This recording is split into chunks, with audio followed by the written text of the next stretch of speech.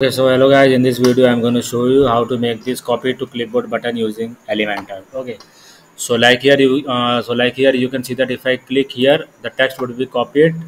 Whatever text is written inside this button. Okay, so let me go here and click on this text. A beautiful alert box will be appear at the top, and so let's go here and see if it's working or not. So you can see that it is working, totally working. Okay, so if you want to add such type of button in your website using Elementor, then this video is for you. So let's start and begin the video. Okay, so for making this, here I had make this full process, but I'm going to show you how to make this from scratch. Okay, so for making this from scratch, let me add a new page. Okay, so for making this, you have to just install the Elementor plugin. Okay, so go here, go and install. Okay, so let me go here, and I'm gonna add here a page. Let me add a demo. You can add the page whatever you want. Let me go here and add the page. Okay, let's publish. Okay, so let me go here, and we're gonna make this. Okay, so let's wait for its loading. Okay, so like here you can see that I have a text at the top, so let me add a text first. uh, Copy to clipboard button,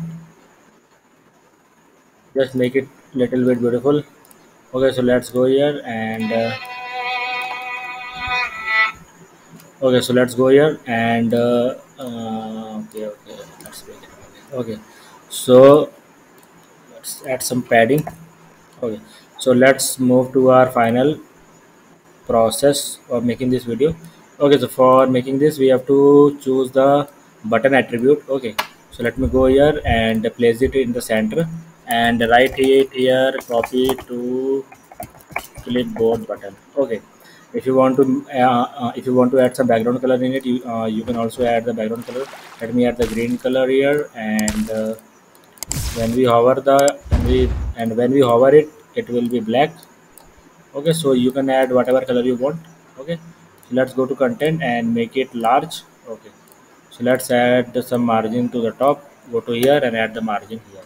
Okay, so like here, let's first update the page and make it live. Okay, so like here you can see that our page is live, but it is not working right now. Okay, so for making it working, uh, we have to use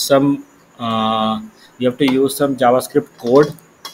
Okay, because in the Elementor we don't have this option. So for making it working, we have to use some custom code. Okay, so let's me go here and drag the HTML widget from here. Just drag and drop the widget. Okay, so now you can use this website, the very famous one, ChatGPT, for generating the code. I had used this website for generating the code. Okay, so let me I will give this code in the video description also. Okay, so don't worry for this. Okay, so let's go here and we have to copy. Let me copy this last one code, and I'm gonna go here. Okay, actually I have already copied this code here, so I will give you this code. Okay, so let me go here and let's paste the code inside this HTML. Okay, so at last I will explain the code. I will explain the code what is actually doing in this code. Okay, so I will explain at the last of this video. So okay, so now we have to add an ID to this button. Okay, like here you can see that here it's a function.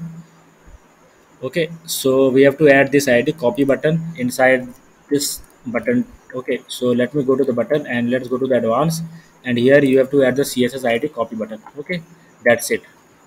Only you have to add this CSS button in the copy button, and let me go to our HTML, and from here you can see that the whatever text you want to copy, by clicking on the button you have to enter here. Okay, so this is the text to copy. Okay, uh, so here it is written that replace with your desired text. Okay, so let me add here.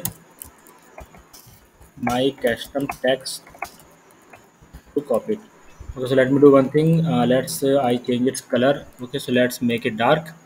Okay, so it will be much visible. Okay, so now it is much visible. Okay, so first you have to make this button and go here and add this css id here, and I will give you this full code. Okay, okay, so let me go to the here, and one more thing, you have to add here the css code.